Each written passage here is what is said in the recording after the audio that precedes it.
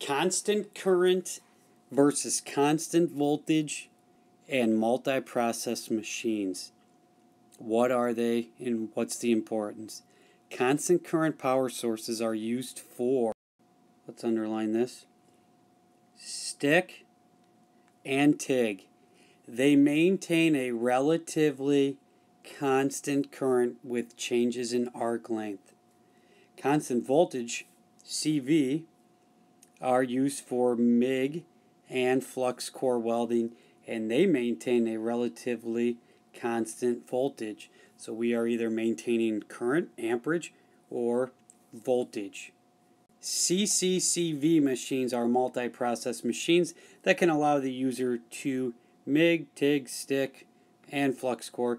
Sometimes arc gouge, and sometimes these are limited to DC TIG. There's no AC with that, but some of these newer machines are actually including the AC, which is pretty sweet. So CC, CV, and multi-process. I put a couple examples here. Constant current, I use the Ideal Arc 250 Lincoln. We have the Miller Multimatic 252, and then the FlexTech 500 as our multi-process machine. So this one does have a CC/CV machine. We're going to start here with a constant current power source. The machine I chose was the Ideal Arc 250. It's a Lincoln machine. It's a transformer rectifier, and this is really just kind of a stick machine, but you could technically use a power cable adapter and TIG with it. I can put that up here.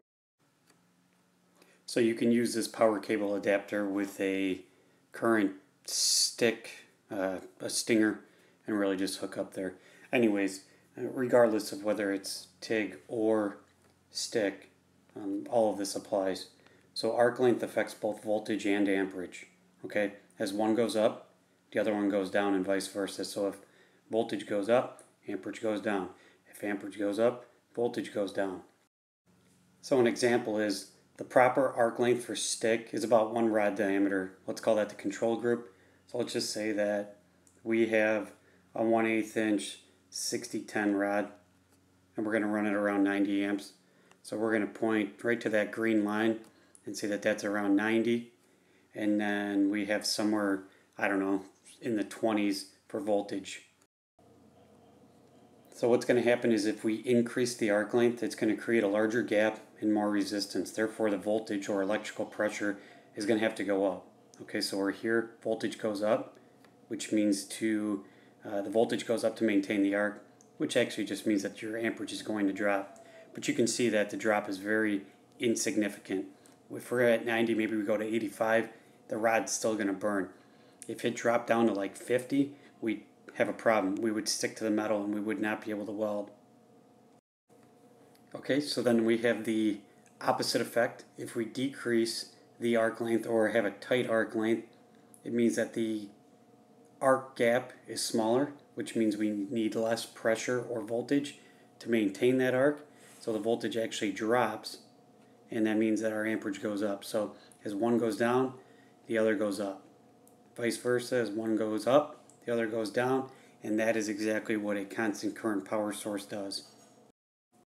Constant voltage, used for MIG flux core machines, and we're going to go ahead and start out saying that we have our control group here, this green one, and we're just going to say it's 18 volts, and whatever the amperage might be, we'll just throw 200 out there just to do it. Okay, so if we are going to get a little bit closer with the MIG gun, our voltage might drop a little bit, which means that our amperage will actually go up, and vice versa. The longer arc will create a little bit more voltage and less amperage. Okay, so yes, you can have a little bit more or less amperage based on your arc length, but keep in mind these are all very close over here, which is why we call it a constant voltage machine.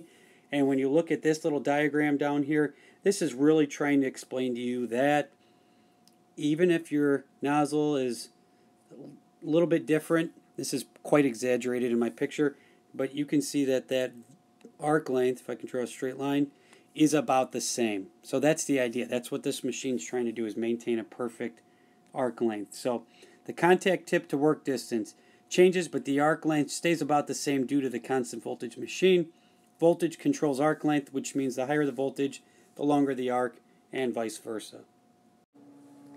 And there's a brief summary of constant current versus constant voltage.